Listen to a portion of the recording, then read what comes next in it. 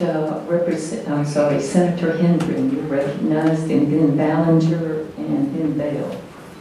Thank you, Madam Chairman. My question is for Mr. Ingram, and I'd like Mr. Allison to comment on as well. It's this notion of the caps again. You said, Mr. Allison, you're comfortable with that. But I guess what I'd like to know is because we've been assured for the first 3 years, no state funds will be involved in the project. But what I'm hearing is, if we have an unexpected increase in insurance premiums, and goes over that 4.7% cost increase, that the state is on the hook for that. Is that correct? Thank you for the question. Yes, as the current terms and conditions state, there is an annual per person cap on the amount of funding the federal government will give. At the end of the waiver period, any amount over that per person cap, the state is then responsible for refunding to the federal government. The annual inflation amount is 4.7%, yes. So are you telling me, and I guess let me ask Dr. Allison to comment on this, and you say you're comfortable with that, so am I understanding that the amount healthcare can go up over this 3-year waiver period is 4.7% per year, or the state's on the rest of it? I would defer, I have forgotten the specific percentage increase, but I certainly wouldn't quibble with the reading. I haven't read it.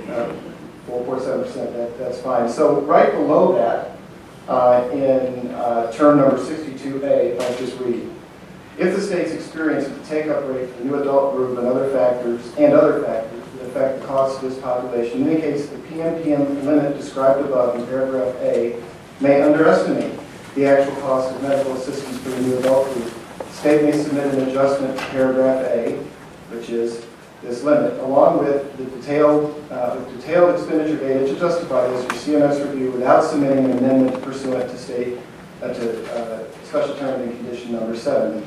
Adjustments to the PMPM limit for administration year must be submitted to CMS no later than October 1 of the administration year for which the adjustment would take effect. So there's a provision included right along with those limits which says, if we turned out to have been wrong in our demographic and our cost assumptions, etc., there's a provision to adjust that limit.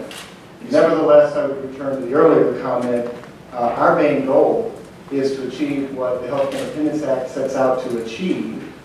If it does so, which are the terms that you all have laid out in establishing a private option, 4.7% would be straightforward. We have achieved competition, the beginnings of competition in the insurance marketplace. We are by no means done. We haven't reached those goals. It's only been in effect a year. So if this is really about whether the private option works or not, and that's playing in the terms and conditions, just as it's playing in the Health Care Independence Act.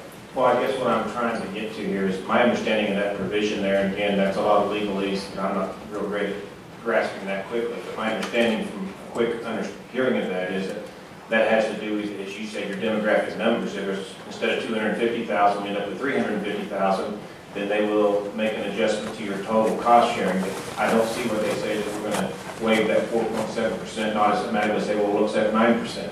Actually, it's solely about the per capita amounts because, in fact, there is no aggregate limit, for example, on how many participants there could be. So if for some reason there turns out to be 300,000, that per capita amount, along with the 4.7% inflation factor, would apply to the full 300,000. It's not limited. So it really is all about that